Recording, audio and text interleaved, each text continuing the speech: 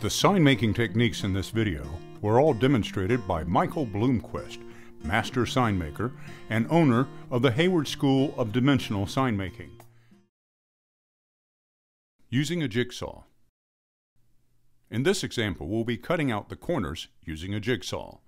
While it may seem counterintuitive, the finest, smoothest cuts are obtained with a coarse tooth blade. Fine tooth blades tend to bind.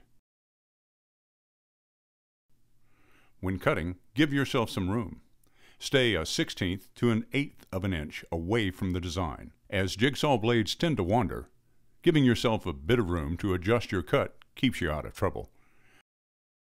You can always take excess material away, but it's a lot harder to put it back. If you do find your cut is going wrong, simply stop, back up a bit, and start again. Just be patient, take it slow, and you'll find it worth the extra time. Uneven cuts can easily be sanded out.